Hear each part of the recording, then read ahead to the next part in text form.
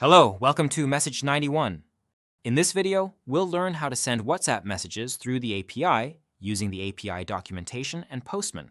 First, log in to your MSG91 account and get the auth key. Go to Profile or Dashboard. You will see the auth key option there. Click on it, select and enter your number, and verify with the OTP. Once verified, you will receive your auth key.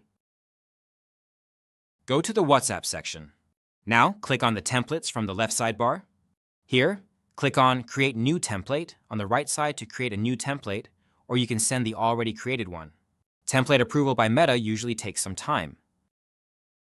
Here, we are using an existing template. In this template, we have 3 variables. The first is for the name, the second is for the order number, and the third is for the day. To send it via the API, go to the left sidebar, click on Support, and then click on API Documentation. Here, you can see the WhatsApp Send Template API. In this section, you will find the API body as well as the base URL. Now, go to MSG91 panel. In front of each template, you will notice a JSON code symbol. Click on it and you will get the complete API details of template. Always copy the JSON code from the template section in MSG91. To use it, copy only the body code and paste it into the MSG91 API documentation in the body section. Next, add the parameters. First, pass the recipient's mobile number as the number parameter. Then, in the first template variable, enter the customer's name. In the second variable, enter the order code, and in the third variable, enter the day. Below, you can see the auth key option. You can get the auth key from your MSG91 panel. Insert the auth key and click Try to send the WhatsApp message. To check the status, go to the Logs option in WhatsApp section.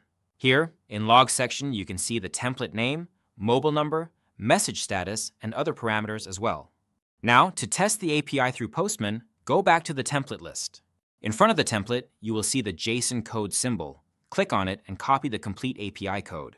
Open Postman and click on Import. Paste the complete API and click Import to Collection.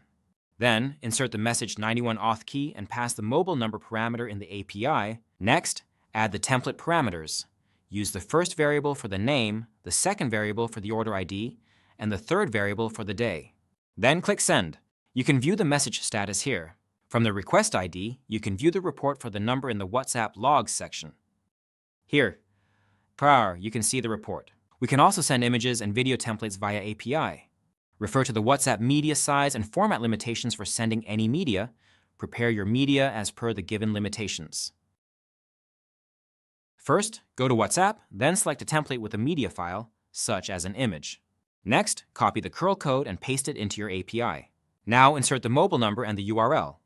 You need to provide a publicly accessible URL. You can use our file hosting option to convert an image or other media to a URL.